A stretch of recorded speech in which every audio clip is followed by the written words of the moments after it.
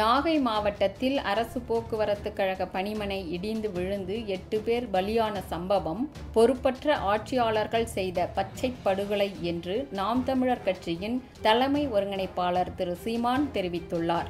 இது குறித்து அவர் விடுத்துள்ள அறிக்கையில், நாகப்பட்டினம் மாவட்டம் பொறையாற்றில் உள்ள அரசு போக்குவரத்து கழக பணிமனை இடிந்து விழுந்து 8 பேர் உடல் நசுங்கி உயிரிழந்த செய்தியானது பெரும் அதிர்ச்சியினையும் ஆழ்ந்த மன வேதனையையும் அளிப்பதாகவும், அவர்களை இழந்து வாடும் அவர்களது குடும்பத்தினருக்கு ஆழ்ந்த இரங்கலை தெரிவித்து அவர்களது பெரும் துயரில் தானும் பங்கெடுத்துக் கொள்வதாகவும் கூறியுள்ளார். அரசு பேருந்துகளில் பணிபுரிகிற அரசாங்க ஊழியர்களான ஓட்டுநர்களும் நடத்துனர்களும் ஓய்வெடுக்கிற அரசு பணிமனை இடிந்து விழுந்து ஊழியர்களின் உயிரை பறிக்கிறது என்பது எவ்வளவு பெரிய வெட்கக்கேடு என்பதை ஆளும் ஆட்சியாளர்கள் உணர வேண்டும் என்றும் குறிப்பிட்டுள்ளார். உலகெங்கும் அரசாங்கங்கள் நிர்வகிப்பவைதான் உயர்தரத்தோடும் அதிகப்படியான பாதுகாப்போடும் மேம்பட்டு விளங்குகிறது. ஆனால் இங்கு அரசு பள்ளிக்கூடம், அரசு மருத்துவமனை, அரசு பேருந்து, அரசு பணிமனை என அரசின் நிர்வாகத்தின் கீழ் வருகிற அத்தனையும் தரமிழந்து நிற்கிறது என்றும் குற்றம் சாட்டியுள்ளார்.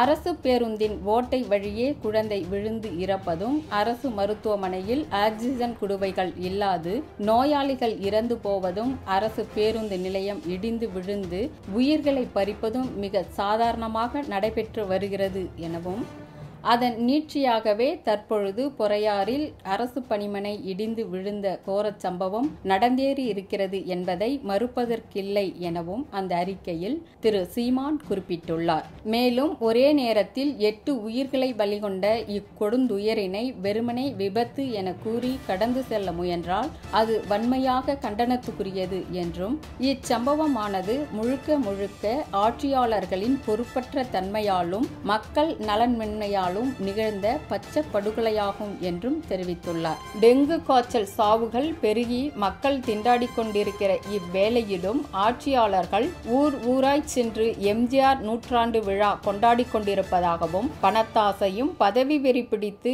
மக்கள் நலனை சிறிதும் சிந்திக்காமல் ஆட்சியை தக்க வைத்துக் கொள்ளவும் கட்சியினை காப்பாற்றவும் தான் துடிக்கிறார்கள் என்றும் குறிப்பிட்டுள்ளார். ஆகவே தரமற்றவர்களிடம் ஆட்சி அதிகாரத்தை அளித்துவிட்டு யாவும் தரமற்று இருக்கிறது என அழுது புலம்பி பயனில்லை என்பதை மக்கள் உணர்ந்து மாற்று அரசியலுக்கான தொடக்கத்திற்கு தங்களை தயார்படுத்திக் கொள்ள வேண்டும் என அறைகூவல் விடுத்துள்ளார். விபத்திற்குள்ளான பொறையாறு அரசு பேருந்து பணிமனை கட்டிடத்தை மராமத்து செய்து பராமரிக்காமல் இவ்வளவு ஆண்டுகளாக ஆட்சியில் இருந்த திமுக, அதிமுக என்னும் இரு ஊழல் கட்சிகளின் அலட்சியமும் அக்கறையின்மையுமே காரணம் என்பதை மறைப்பதற்கில்லை.